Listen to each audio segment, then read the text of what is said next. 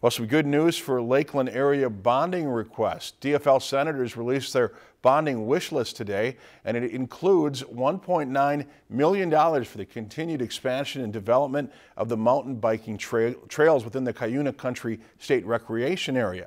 Also $18 million for BSU's Hag-Sauer Academic Learning Center project, $6 million for the Northern Dental Access Center in Bemidji to build a larger facility, $5 million towards a veterans home in Bemidji, and $14 million for a new social services building and school on the Red Lake Indian Reservation.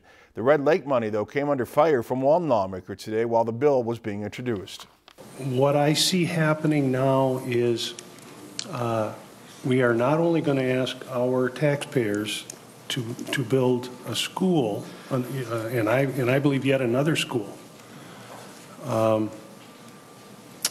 Now we are going to begin putting up a social services building on tribal land, and the question becomes what's next. And I am concerned about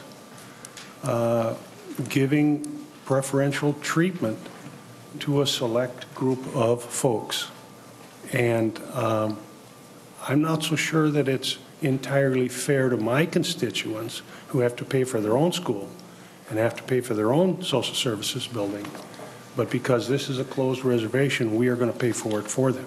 It's about making sure that they have the ability to actually have a school building and pay for a school building when they don't have the capacity to do it on their own. And so it's about trying to help out people who don't have the money and to give the kids an opportunity to get a good education.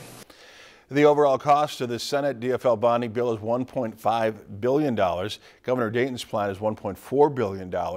House Republicans, though, plan to propose a much smaller plan, around $600 million.